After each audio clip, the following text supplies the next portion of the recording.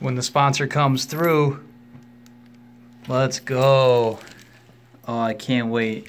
All right, guys, so let's do this unboxing. So I wonder what these are. All right, so let's see what they got. What? Got some license plate holders, GodSpeedProject.com, some decals, lanyards, coming through. Then basically it just tells us all the stuff that we got here. And these are, oh, hold on. Oh, what? They even gave us banners for the sides of the car.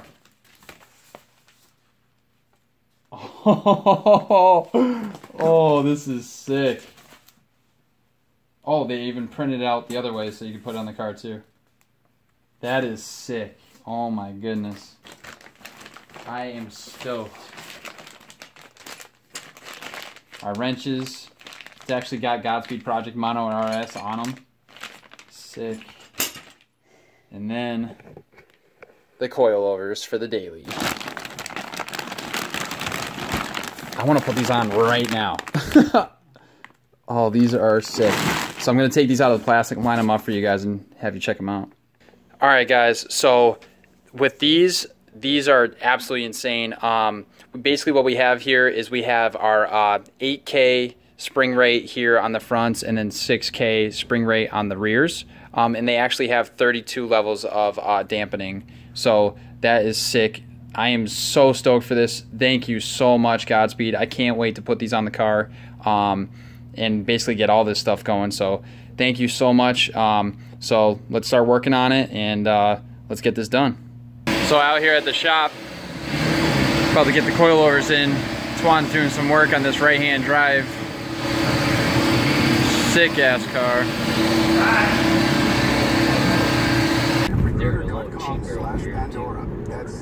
Out here with Twan, the homie, chilling, going to what, Tangs?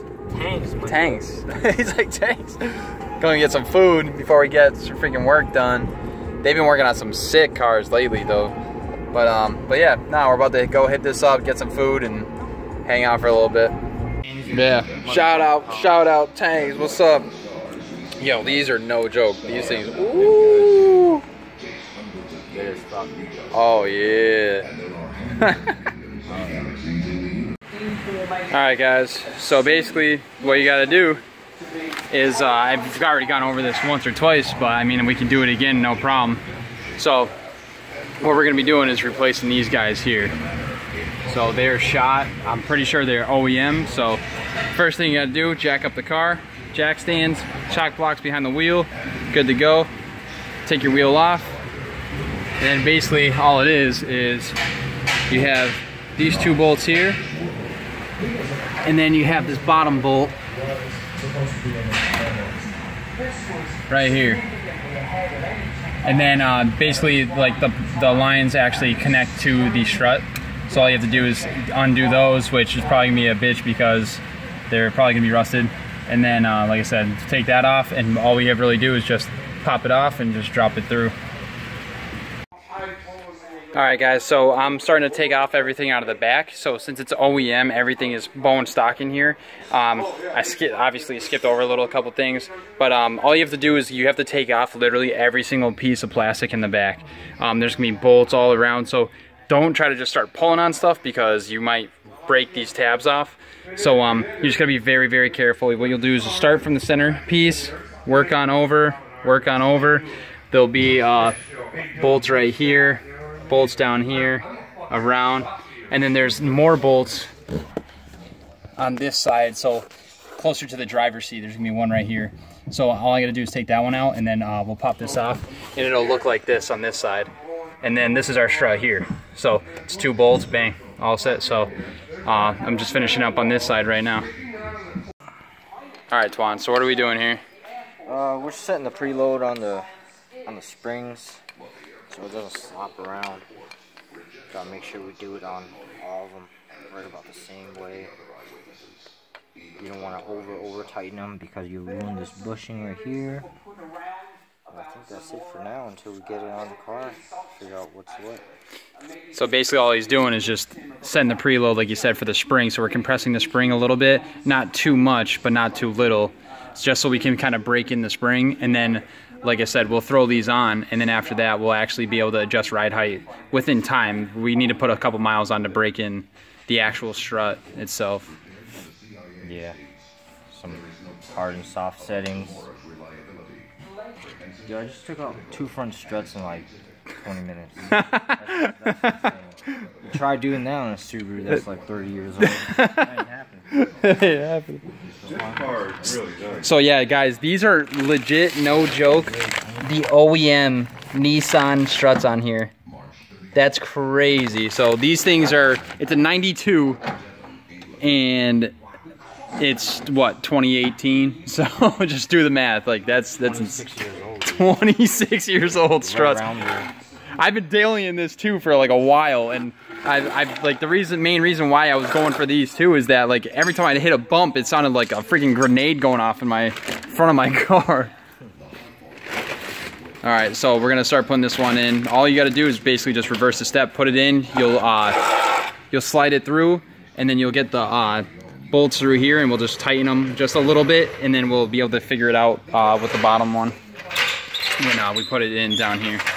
So we're setting the ride height, and I got one in the car that I already set the ride height in, and I pretty much take a measurement of the threads, the distance between the collars, and I match it up right there. So what we got now is 3/4 of an inch, and it should drop the car about an inch or so, theoretically, but we'll know more once the car is on the ground and you drive it around, just to make sure everything's good, you know what I mean? Heard that, Bo. We're not putting these in and like slamming the car right away because we need to break these in. You don't want to just slam it down to the ground and just ride out on it. Even though people do that, that's not the right way to actually break in coilovers. So, all right, guys. So me and Twan figured this out. So we were wondering what this came in. So this came in the bag with the right here, like with your other nuts and such. So basically, these are your spacers for the rear coilovers, due to the fact that these are a little bit wider than like Tokiko's or stocks, so they give you the spacer to fit like that. So basically what you would do is, this is the driver's side, so if you were putting the coilover in, this would go towards the more of like where you're sitting, so this would go on that side, closer to where the nut side is. So if you put the bolt in on the driver's side, you're putting the bolt this way, the nut goes on this way. This would go closer towards the nut side. So that's just like a little to do with the GodSpeed mono RS's. So we got this side in the rear. The fronts are already done. So Twan's just working on that right now on the rear. But yeah, that's what these little spacers are for. So if you guys do order these and get these in, that's what they're for. So basically this is what we have them at right now. So nothing crazy. Like I said, we're just breaking them in. But these are already lowered for sure. So yeah, that's what it looks like for right now.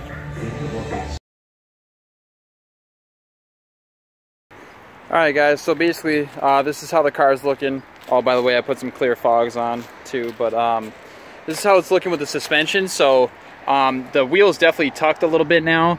I like how this looks. I like the setup. I actually might leave the fronts like this. The backs, I think I want to get down a little bit lower. Like I said, it's my daily driver, so I'm not trying to have it slammed to the ground, but I mean, I want it lowered for sure. So I definitely want to get at least like a little bit lower with the tire here.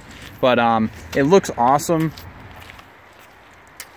So going on from there, they actually ride pretty well. So I do notice that they are pretty soft. So I have them on a setting out of the 32 levels of dampening. I have it on 16. So basically all I did is with the knobs, all I really did is I turned it all the way to one side, and then I just went back 16s, because obviously 16 is in the half of the 32. So now, since it's been about a week that I've been riding on the coilovers and such, I'm going to start turning the dampening a little bit more up, just so we can actually get it a little bit harder, more towards the harder side of the springs and such, just to see how it's going to feel. I'll probably go up another 8. So from 16 we'll go to 24, just to see how it goes from there. So I'm trying to keep it consistent with each. So obviously I have to take the rear, basically the plastic parts off again and do all that jazz. So I'll be doing that soon. But for now, I mean, the car has been acting awesome with the suspension. It feels like it's definitely like gripping the street way more than those old blown struts and the OEM ones. So they look sleek, they ride nice. Overall, I love them. They are super great. GodSpeed, you guys definitely did good with these coilovers. They're awesome for the price, so I would definitely check them out, guys, at GodSpeedProject.com. On a scale from the TNs that I have, the TN Flex Z and the GodSpeeds, I really don't see that much of a difference. The TNs are a bit more stiffer, but like I said, I've been working on that Z for a while. I've been driving on them for a while. I just surpassed 117 miles on these coilovers. So like I said, they're brand new, so I got to break them in, everything like that. The only thing that I was a little skeptical about was the washer that they give you with the rear coilovers. That's the only thing that kind of threw me off a little bit, because I was like, I don't really know.